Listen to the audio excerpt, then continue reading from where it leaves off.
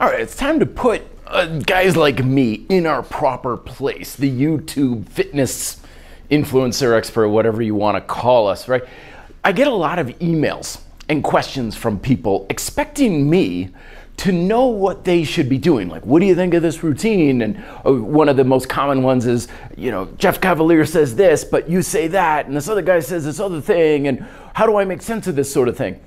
So here's the bottom line that you really need to understand, is that guys like me on YouTube have no business or authority telling you what you should be doing in fitness. Because ultimately, I just don't know you. It's not because I don't have the education or I don't know what I'm talking about or anything like that. It's just in order for a coach to really know what you should be doing, we gotta be doing communication one-on-one in person or at least through a Zoom call kind of thing. YouTube videos like this, like I post sometimes like push-up tips or tips on things, and inevitably in the comments someone will be like, why can't you tell me what I need to do? Or why can't you tell me how to build muscle with push-ups and stuff? And the answer is, because I don't know you. Ultimately, when it comes to you getting the results you want, there's only two things you have to concern yourself with.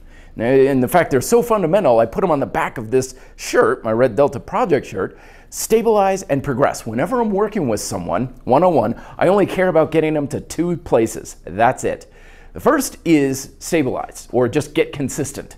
It's like, okay, your habits, your diet, your exercise, everything's all over the place. One day you're eating a large pizza, the next day quinoa, salmon salad, the next day you're fasting, the next day you're doing keto. You're all over the place.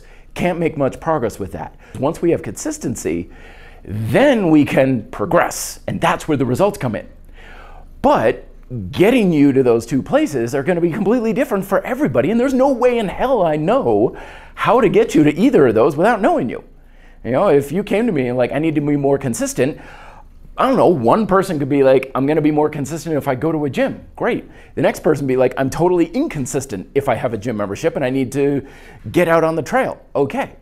One person could say, I need to be more consistent with a diet plan. Another person could be like, I'm more consistent without a diet plan.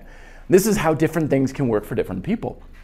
So once we get consistent, then it's about progression. And again, everybody's different. I could meet 10 different people who are trying to build muscle with push-ups and say, okay, you need to progress by getting your hips down, and you need to progress by adding reps, and you need to progress by decreasing reps, and you need to progress by adding repetition, and you need to add a weight vest, and you need to take off a weight vest, right? Very different for everybody depending on their circumstances, which is why guys like me, we don't have the authority to be in charge. You're in charge. All we can do is give you ideas and suggestions. Don't look for your answers from YouTube, because you're not going to find them here. What do you need to do to lose weight and build muscle and stuff? You're not going to find it on YouTube. You're not going to find it on the internet. You're just going to need to know, what do I basically need to do to be consistent? And chances are, if I asked you right now, because I do this all the time when I do meet with clients, I just ask them the questions. What can you do to be more consistent? How do you think you can improve your diet? I always get the answers right back. You know what you need to be doing to do those sorts of things. And if you get stuck, well, that's where we can give you ideas, but we certainly are in no position to tell you what you should be doing, because we don't know. We just give you things, and it's your experience and experimenting and trying things out for yourself. That's where you're going to get the real answers you need. Not from my YouTube videos, not from other videos like Jeff Cavalier says sissy squats are bad, you say sissy squats are great.